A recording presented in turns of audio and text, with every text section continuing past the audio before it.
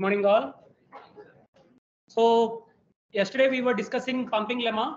So the basic idea of pumping lemma is that it is nothing but it is defining a characteristic feature of regular languages. So like I said, I compared it with rational numbers and irrational numbers. Rational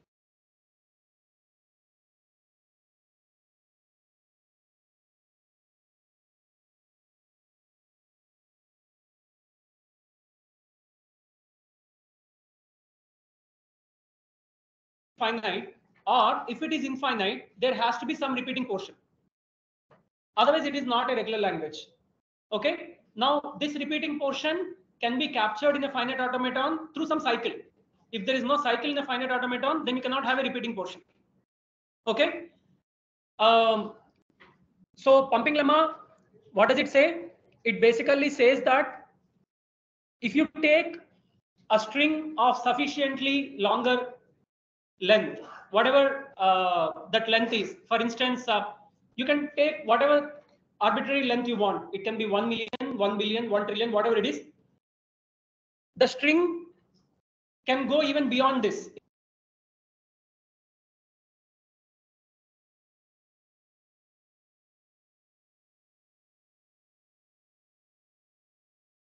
It can be 1 million, 1 billion, 1 trillion, even 1 zillion. If there is an upper limit on the length of the string, then that language, total language, has to be finite, right? Suppose it's like if I say how many maximum 4-digit numbers you can have, maximum 10,000 up to 9,999, right? How many maximum 1 billion numbers you can have, up to some number? How many maximum 1 trillion digit numbers you can have? Again, that will be some number, no matter how big it is.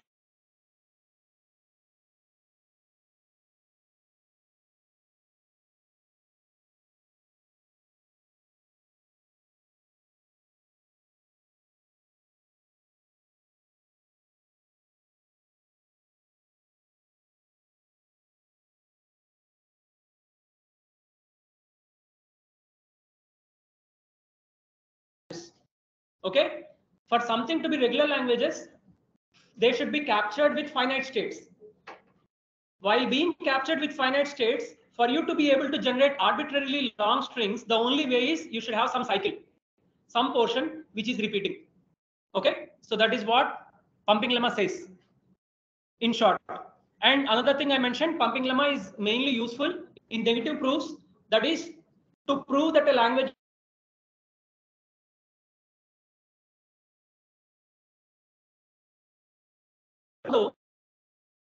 something similar to like any universal law. Say if you take like gravity.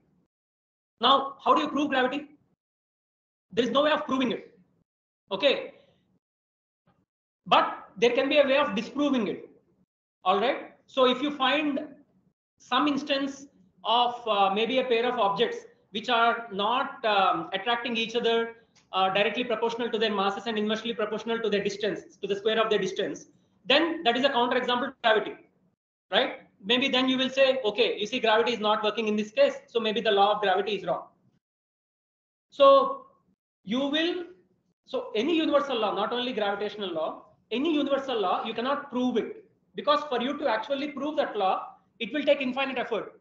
Because say if I have to prove F equal to g m1 m2 by r squared, the only way is I have to take every possible pair of masses at every possible distance, at every possible point of space, at every possible point of time, and show that each of these pairs of objects follows the law of gravity. But that is infinite pairs of objects. And it is impossible to cover all the infinite cases, right? So you cannot prove any universal law. Any universal law is a hypothesis. But still we use them because we don't really find counterexamples to them. Even if we find, we don't immediately discard them. We will discard them only when we reach a point that we find so many counterexamples that we can no longer uphold this universal law.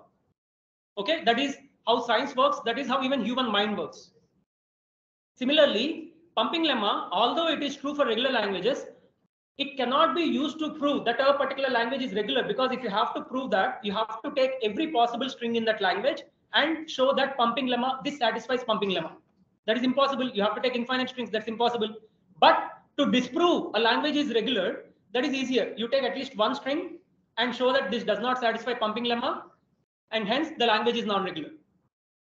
Okay, so pumping lemma exists, but its use is more in negative proofs rather than positive proofs. Okay, all right. So like this example, like A, B star A. Now, this is the cycle. This cycle, you can traverse this cycle any number of times. There is no upper limit on the number of times you can traverse this cycle, because of which you will get arbitrarily long strings. You can get a string of length 1 million, 1 billion, 1 trillion, and even above that. There's no upper limit on the length of the string. That is the reason why this language has infinite strings. But if you put a limit either on the number of times you can traverse this cycle or on the entire string length, then your language will be finite. Then you don't even need pumping lemma. Any finite language will be a regular language. That's it. A simple way is, even if you don't find any pattern in the strings, a simple way to consider it as a regular language is you take each string, do a union of that with every other string, and that will be your regular expression. That's it. And since you can represent it using a regular expression, that's a regular language, right? Or you can always build an NFA which accepts one string at a time. That's it. So any finite language is a regular language. The question comes when it is infinite. When it is infinite, the question comes, can it be captured in finite states or can it not be captured in finite states? If it can be captured in finite states, the only way is there will be some repeating portion in the string, which means there is a cycle in the finite automaton. That's all. So this so-called cycle, the strings which are part of this cycle, the symbols which are part of this cycle, they can be pumped up or down. So if you pump up, you will get longer strings with more repeating portions. If you pump down, you will get non-repeating portion of the string. Even that string should be accepted. Like in this case, even A will be accepted. Not only A, B, B, A and A, B, B multiples and then A. Even when you pump up,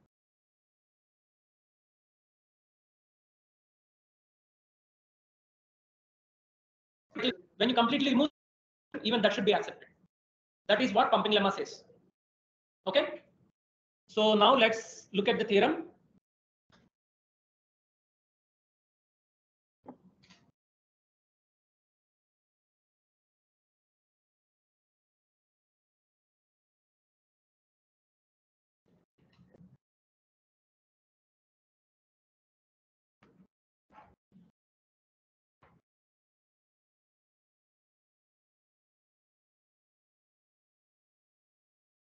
So although this is called pumping lemma, it is not actually lemma. It's a theorem, but its name is pumping lemma. That's all.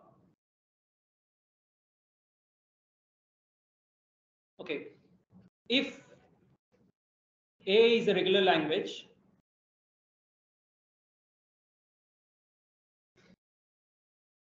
then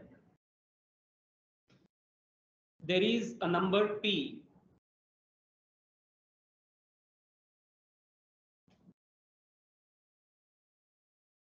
that is the pumping length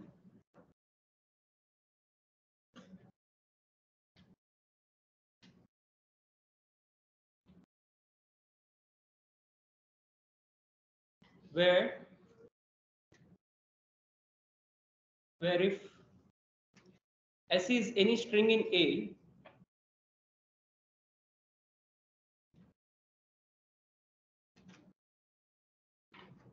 of length at least P,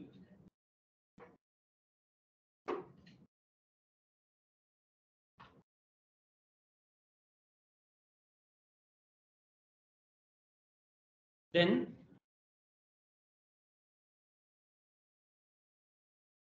S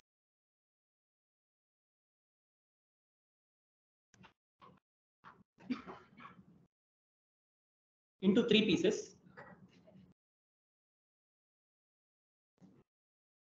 that is S equal to XYZ, satisfying the following conditions.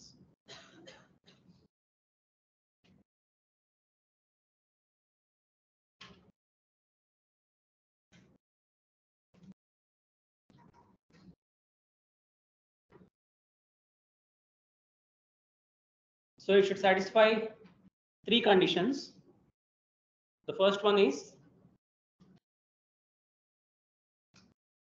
for each I greater than or equal to 0, x y power I z belongs to A. The second one is mod y greater than 0, and the third one is mod xy less than or equal to P. Okay, so let's say assume s equal to xyz. So in this case, I is 1 because it's y power 1, right? If I make I to be 0, then s will be not s. The resultant string will be xz. So you are pumping down y. Okay. Now if you pump y up, this will be x y y z. Again, if you pump it up again, it will be x triple y z, and so on. Okay. Now all these strings,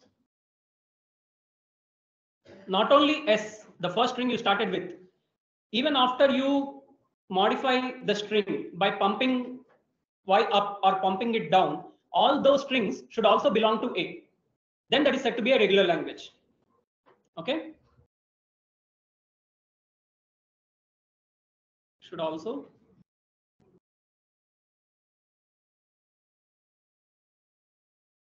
belong to A. Okay.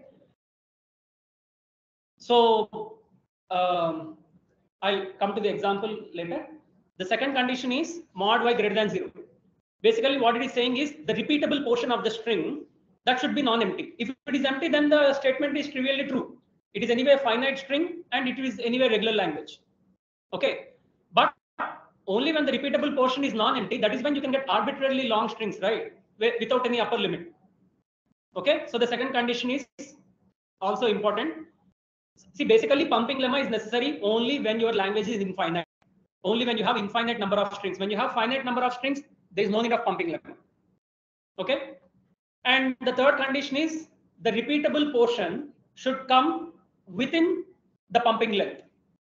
Okay. So we will see an example later, but third condition is mostly useful for some particular kind of proofs, some particular kind of languages. So even if you don't understand it, it's okay. If you understand the first two conditions right now, it is sufficient. All right. So let's take one of the earlier examples. So let's take this particular language L2.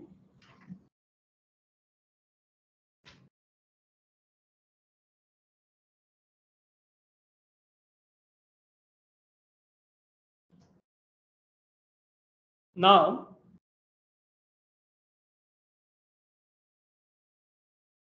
suppose S equal to say ABA. Now I can divide it in various ways. Let me divide it in the proper way to begin with. So I consider A as my X and BA as my Y, and whatever is there on the right as my Z. In this case, there is nothing, so epsilon will be my Z.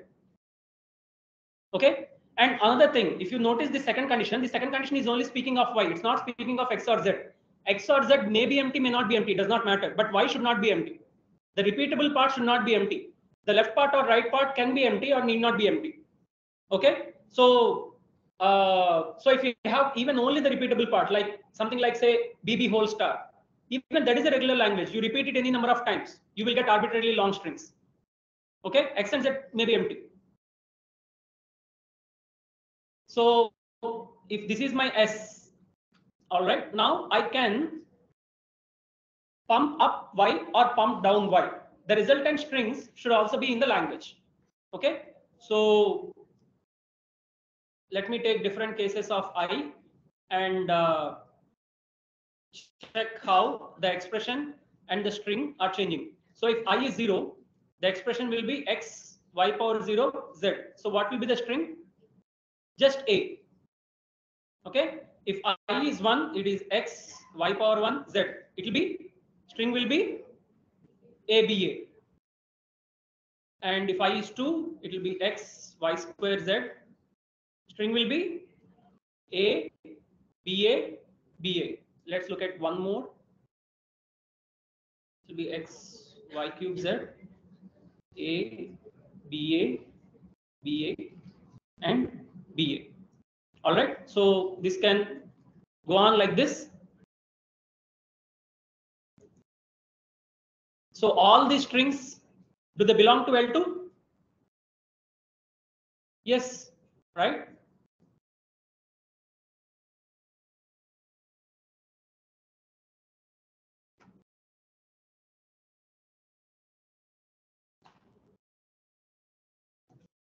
Okay. So, but this is not a proof that this is a regular language.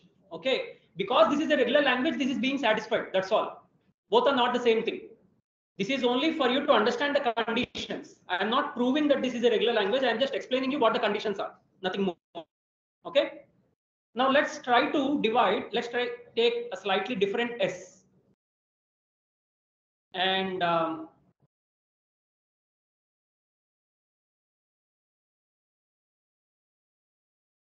let's try to divide it in a slightly different way.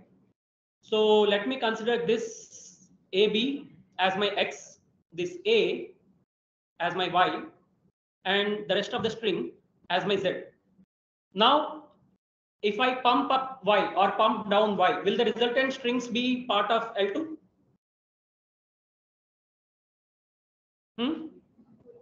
No, right? Because you should repeat BA any number of times, not A any number of times. So does this mean this is a non-regular language? No. Why? Because I have just showed that there is one string which does not satisfy pumping lemma in this language. Sorry? It is regular. We know that. There's no doubt about that. But through this route, I am showing that this is non-regular, right?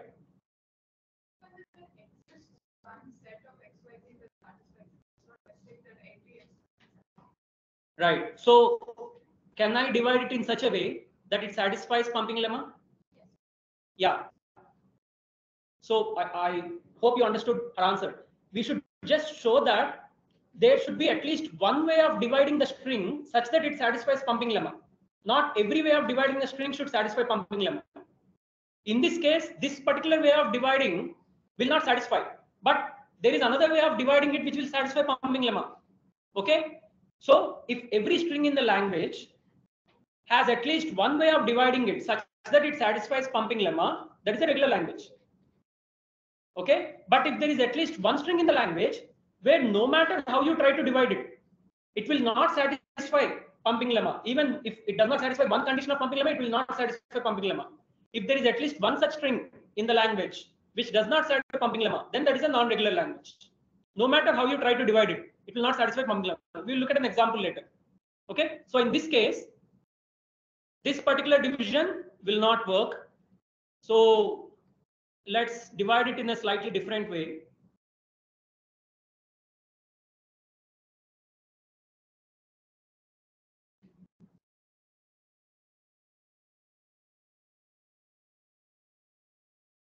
All that I need to do is I should take some repeatable portion. Okay.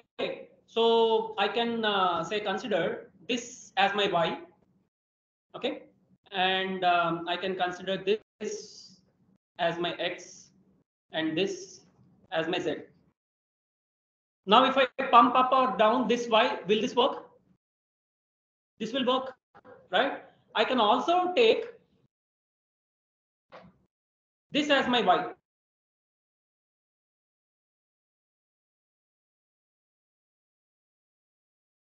If I'm down, okay.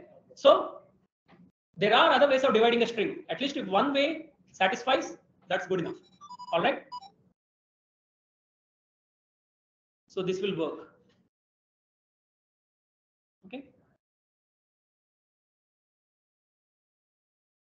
All right. So now let's get into the proof idea, like how to prove the theorem.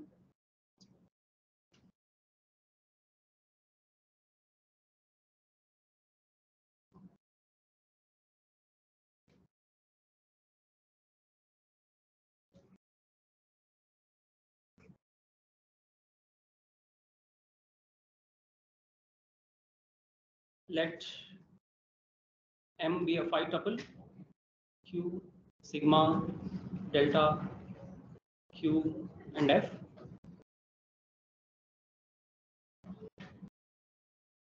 Be a DFA that recognizes A.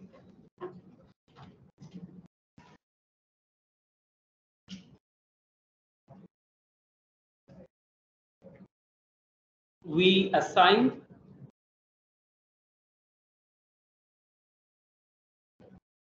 the pumping length P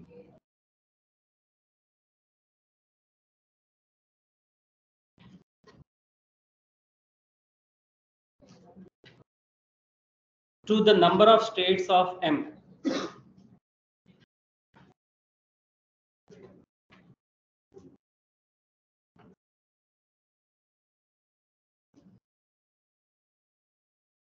We show that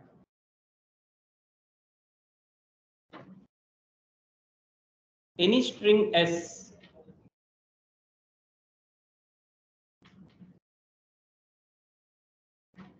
in L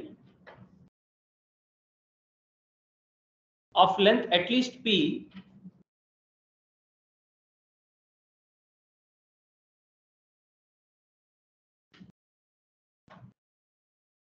may be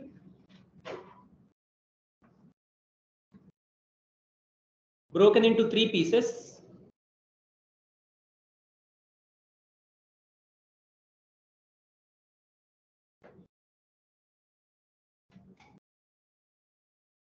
XYZ, satisfying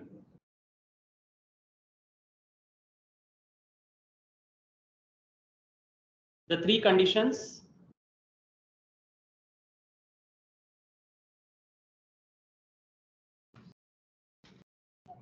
of pumping lemma.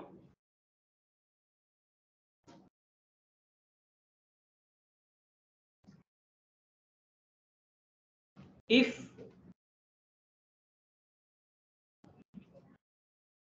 S is in L and has length at least P,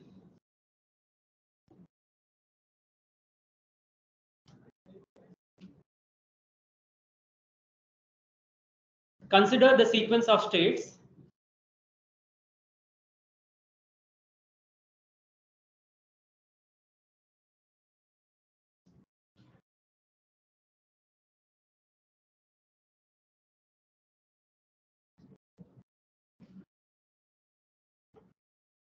that M goes through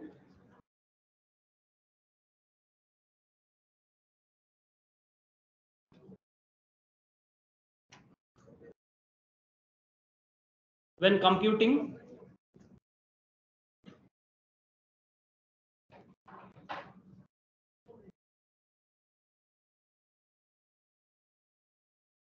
with input S.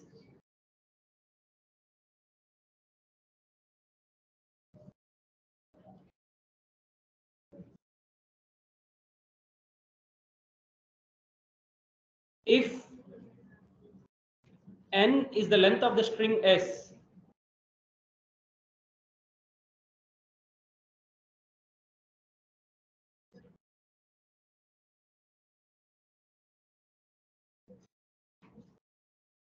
the sequence of states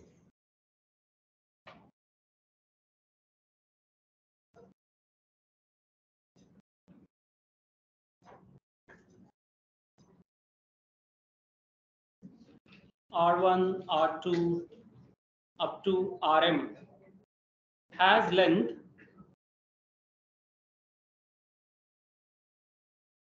n plus 1. This I think is clear to you. Like if you remember omega, if it has n symbols, then you need minimum n plus 1 states to read all the symbols, right? You start with R0, R1 up to Rn. Similarly, if you have n symbols in S, you will need to go through n plus 1 states. Okay?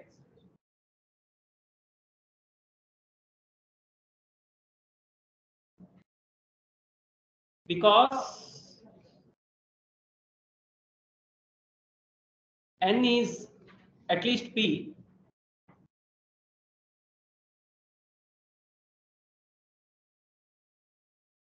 we know that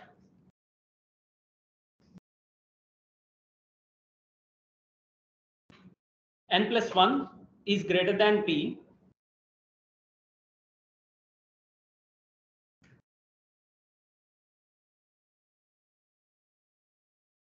the number of states in M.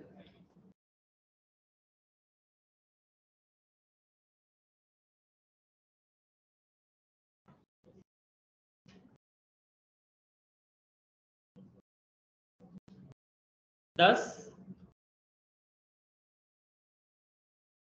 the sequence must contain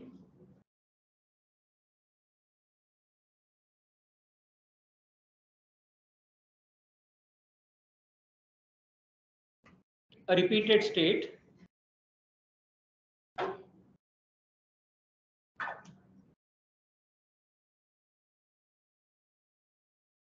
by pigeonhole principle.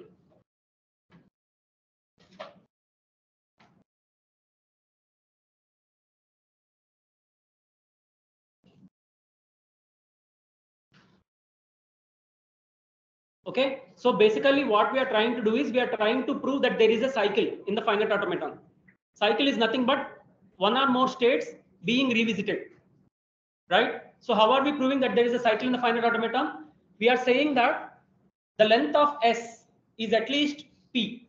Length of S is N is at least P, but to read these N input symbols, you need at least N plus 1 states, which means you need at least P plus 1 states, which means you need to revisit at least one state, which means there is a cycle. Okay, that's the simple idea of the proof.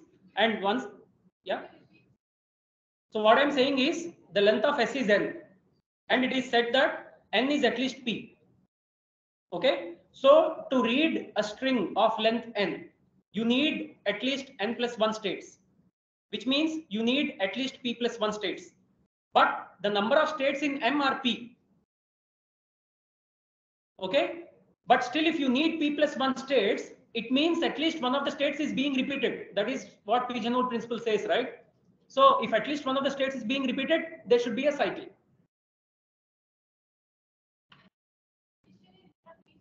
Yes, that's the first statement. Let's assume M has P states. The pumping length to be the number of states. So at least one of the states is being revisited, which means there is a cycle. Okay. So if there is a cycle, then you can go to arbitrary length. So let me, it will be more clear to you if I take an example.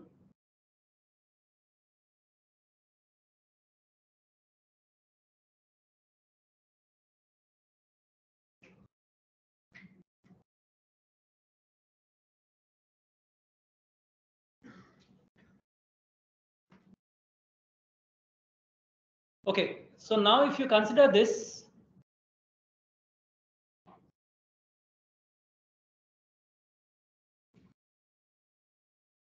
so in this machine, there are 13 states.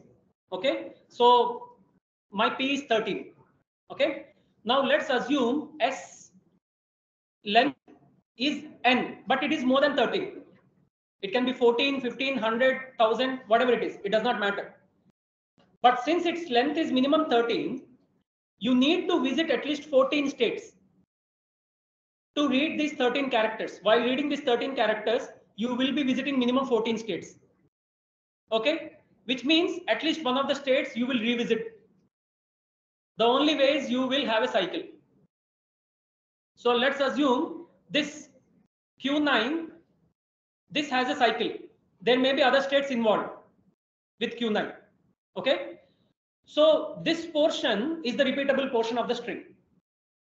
The portion before that will be X and the portion after that will be Z. Okay, so if you see here, say Q9 is repeated, it is coming twice while reading S4 and S5. S is made up of n characters. While reading S4 character and S5 character, you are going from Q9 to Q17 and again back to Q9. Okay.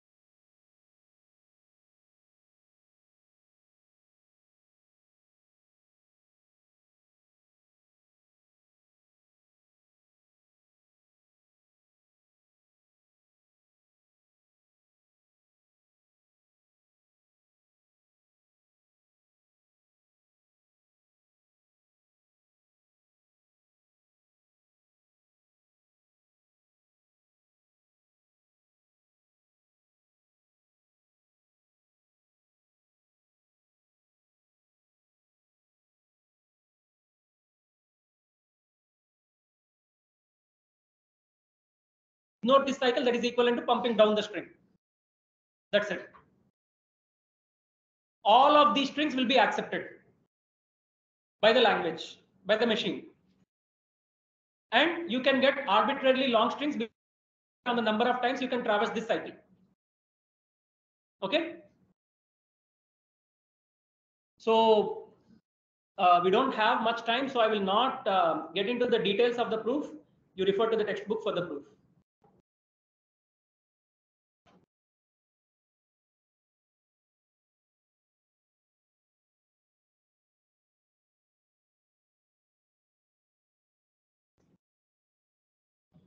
Okay, let's look at an example now of how we can use pumping lemma.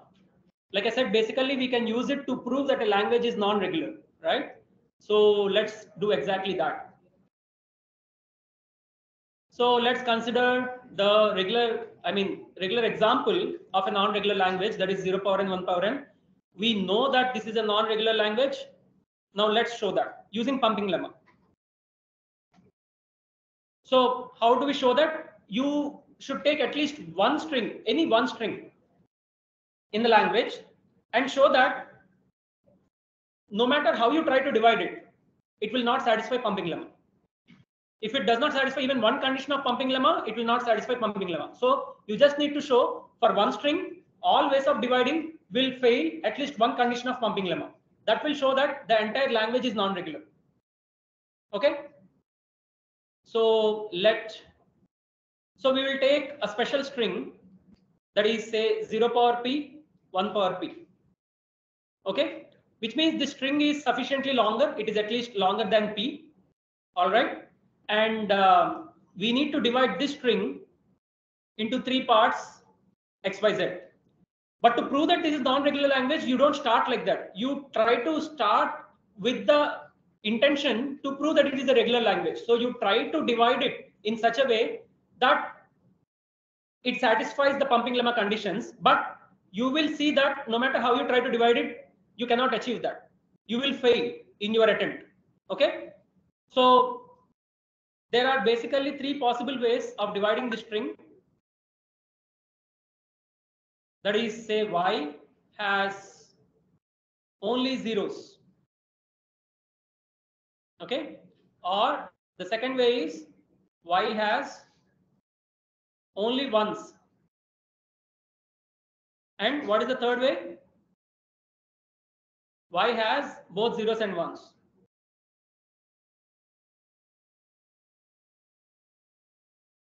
Is there a fourth way?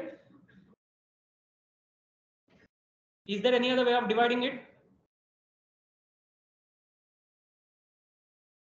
No, y cannot be empty, obviously. So that is completely out of question.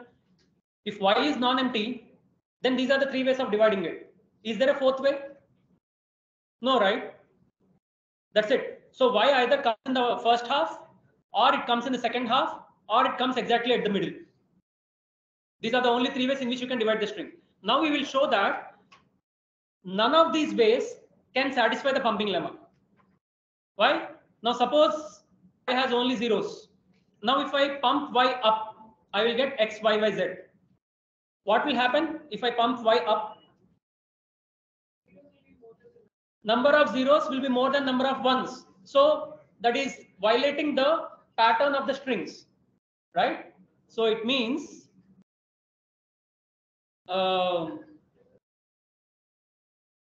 number of zeros is greater than number of ones. Okay. So this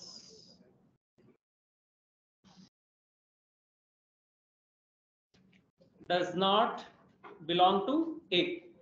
Same thing with the second case also. In this case, number of ones will be more than number of zeros. Again, same issue.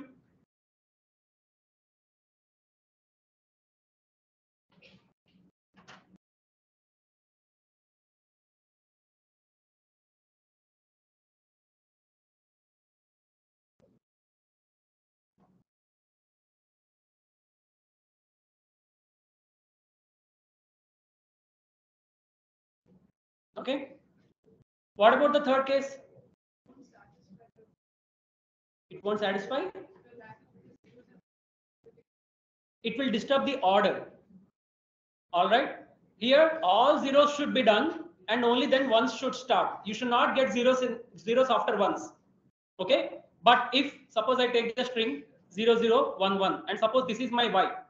Now, if I pump this portion up, what will I get? 0, 0, 1, 0, 1, and 1. So there is a 0 coming after 1. That is not allowed. So it is disturbing the order of zeros and ones. So this also does not belong to the language. Okay.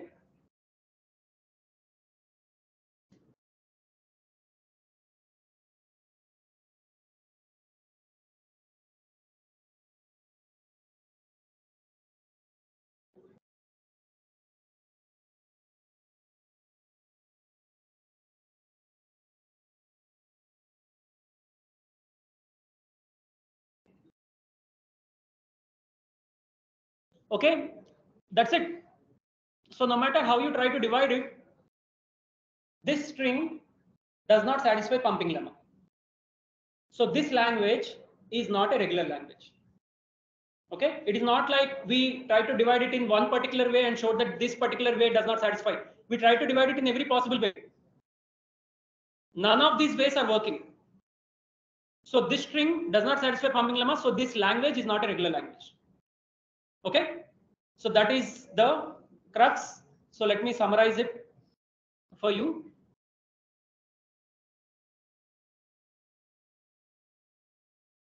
So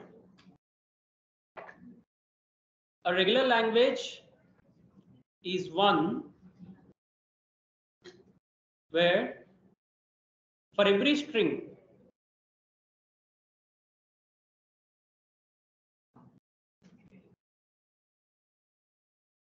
there is at least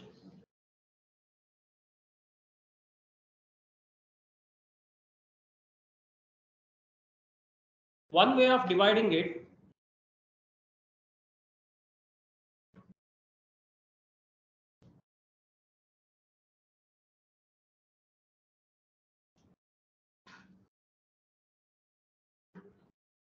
such that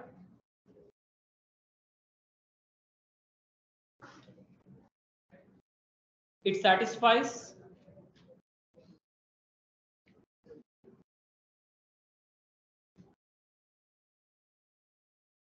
all the three conditions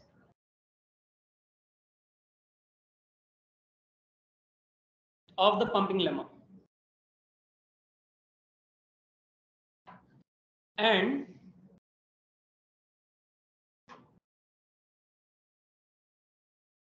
a non-regular language is one where there is at least one string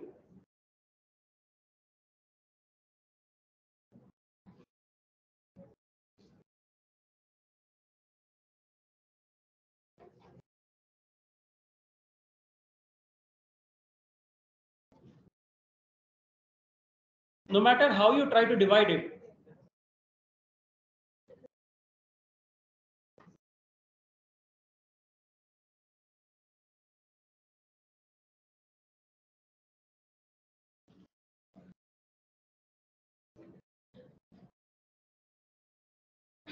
it will fail.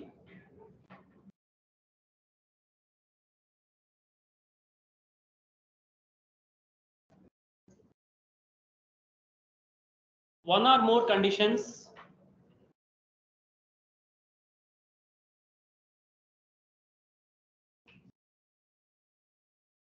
of the pumping lemma.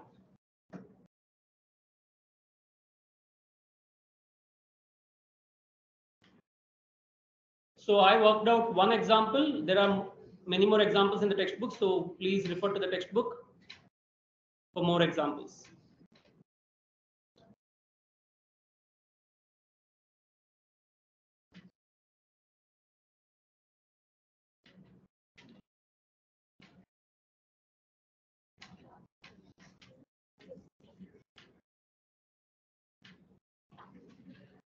Okay.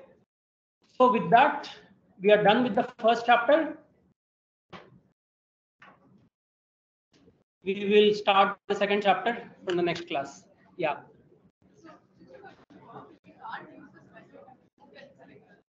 Yes. Because we have to show that every string will satisfy pumping lemma.